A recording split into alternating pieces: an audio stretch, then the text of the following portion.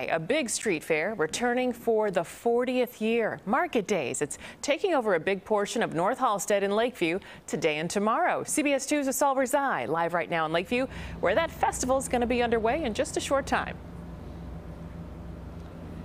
Hey, good morning, Suzanne. That's right. I'm standing here on Halsted and close to Roscoe, right in front of one of the main stages here that's taken over the 7-Eleven parking lot. And we've watched here the last couple of hours as people have been setting up for this festival. It is amazing to watch how much work has been done as this festival is going to get started here at 11 o'clock this morning. This is a big music street festival. And joining me this morning to talk more about this is Festival Chairperson Mark Lieberson. Mark, good morning. Thank you for joining us. Great to be here with you. Absolutely. We're so happy to be here covering it. This is the 40th anniversary for Market Days, and this draws so many people, not only from our Chicago community, from all over the country. We have people that come all over the world. All over the world. Tell us about how this thing got started and really what it's built up to today, Mark. Really, the festival started very small. It was originally discounted merchandise from a lot of local community merchants, and we had a few stages with entertainment.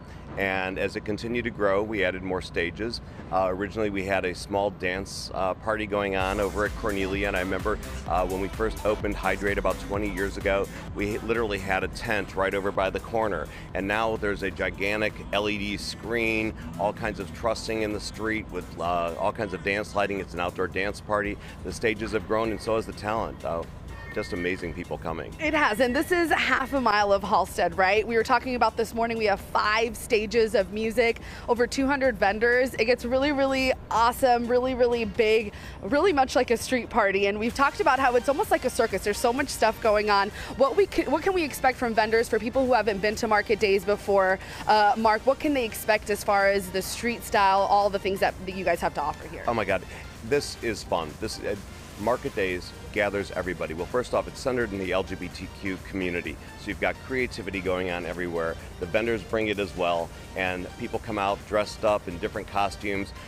So many of my friends, whether you're gay, straight, whoever you are, the whole city comes together. It's kind of like the Pride Parade, only it's a festival. And it's a celebration of so much of the community and having such a good time together.